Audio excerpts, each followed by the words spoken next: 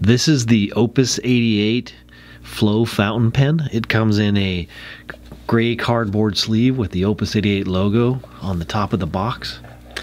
This sleeve slides off and there's a black cardboard box with the Opus 88 logo since 1977. Has a magnetic catch at the front of the box. It lifts open. Included with the pen is information about Opus 88. It is an eyedropper pen, so there is a glass eyedropper included with the pen.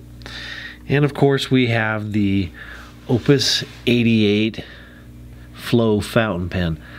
This happens to be the red version of the pen. They have different color resins. They have a clear barrel though. You can see inside, see the ink levels. Red resin here on the knob on the end, as well as the cap that matches, and then a silver colored medallion on the top of the cap with the Opus 88 logo.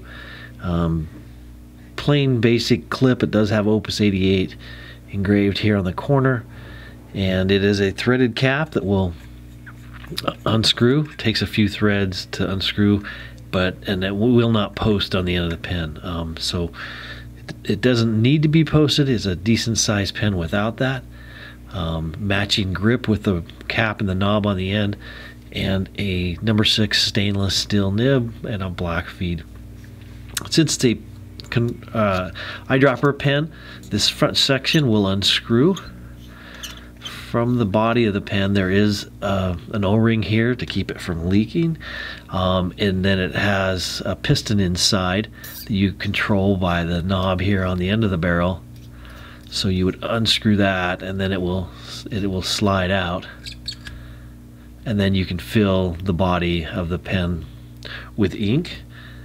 Put the section back together, and then you would compress the rod and screw that down, and then your pen's ready to go.